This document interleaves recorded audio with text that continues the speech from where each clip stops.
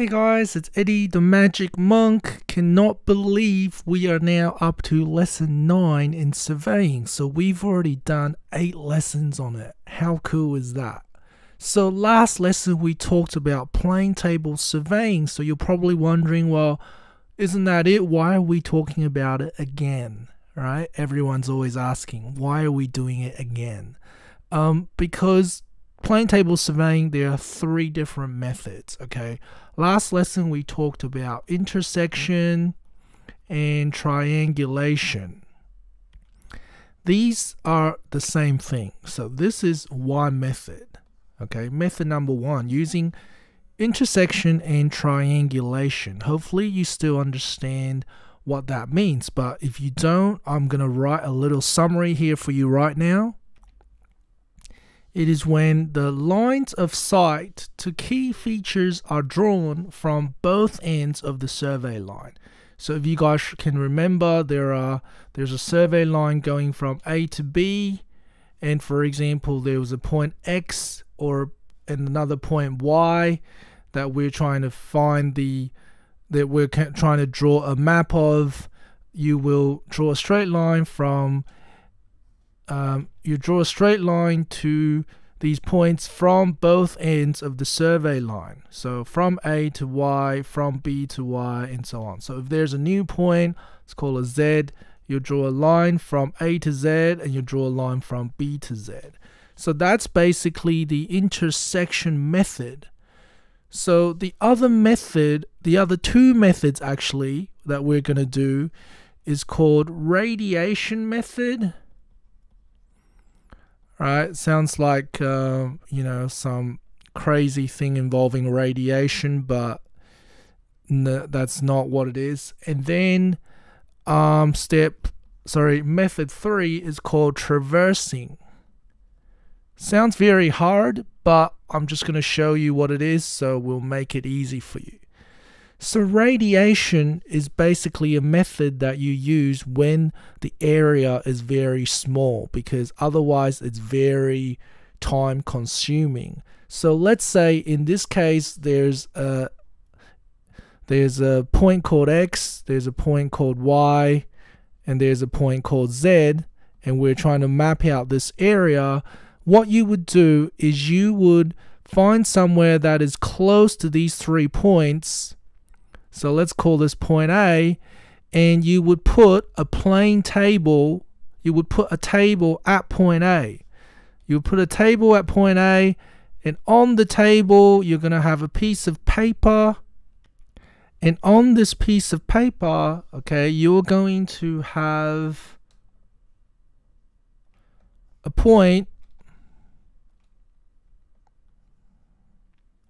You're going to have a point. So this is now a piece of paper that is on the table. You're going to have a point called A dash that represents point A. Okay, so on this piece of paper, you're going to use the sight rule again. If you guys remember the sight rule, that's just a ruler with a pin on both ends. So it helps you to aim at certain points. So you're going to aim at point Z. So you're going to aim this ruler at point Z. And as you aim at point Z, you're going to draw a line across it. So the line will show up on the piece of paper to point Z. And then you're going to do the same to point X, to point Y. So there's going to be a few lines to these points. So draw a line to point X, draw a line to point Y. Now here is the tiring thing that the surveyor has to do, is the surveyor has to physically walk from point A to point Z and actually measure using a tape measure or a trundle wheel or something, measure this distance and actually go from point A to point X, walk from point A to point X and measure this distance, and walk from point A to point Y and measure this distance, and make sure that when they draw the lines on the paper that the scale matches the distances. So for example, let's say this is 10 meters, 9 meters, 12 meters. Then on the piece of paper where they draw these lines, they have to make sure that the lines are drawn at a particular scale. So let's say they choose a scale of 1 to 100. Then the actual distances on the piece of paper will have to match. So for example, this will be 10 centimeters, this will be 9 centimeters, this will be 12 centimeters, and they'll mark these points on the piece of paper as well with a little dash on the paper, okay, to represent that these points are the clone of these points. So that is called radiation survey. To sum it up, radiation is when lines of sight to key features, so these lines, okay, they're drawn from one point only. So what's the difference? Well, if you guys remember the intersection method, we put the table over here, we put the table over here, we draw the lines of sight to all of these points, but because we have already measured the point, the distance from A to B, we don't have to measure any other lines. Whereas with this one, we have to physically measure, okay, the surveyor has to go and measure all of these lines, and it's a lot more tiring, so it can only be used when the area is smaller. Okay, so that's the radiation method. Okay, now we're going to do the traversing method. So what is the traversing method? Take a guess. What is the only possible option left? The table is moved to each feature and the lines of sight are drawn at each location. So that is also quite a tiring method. So basically what it means is if we had point X, point Y, point Z, for example, you would start off putting the plane table at point Y. You're going to draw the line of sight to point X, to point Z. You're going to actually measure these distances as you move the table to point X with the piece of paper on it. Okay, so let's say let's just show you what the piece of paper is going to look like. So because I was at point Y, so let's say on the piece of paper, on the piece of paper I have,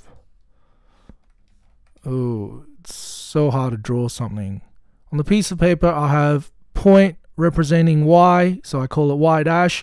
I have drawn this point and this point, so I've drawn sorry, not point, this line and this line.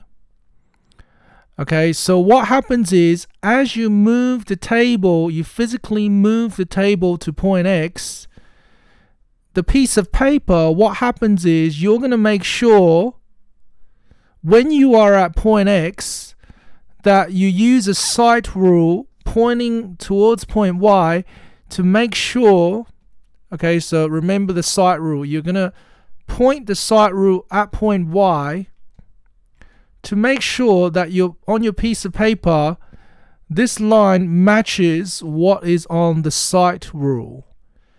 Okay, so when this line is aligned with the sight rule, that means that your table is sitting in the right position, pointing at line Y, and then you can draw a line to Z, and then you also have to measure the distance from X dash to Z dash.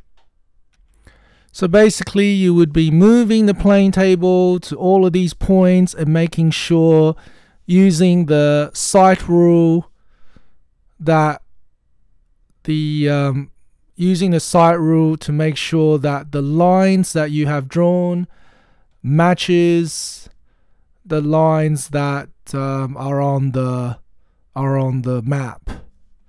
Okay, so that is called the traversing survey, traversing plane table surveying method. So there are 3 methods which you need to make sure that you understand. And next lesson, we're going to do a few mathematical problems using these 3 different types of surveying methods. Okay, thanks for watching. See you next time.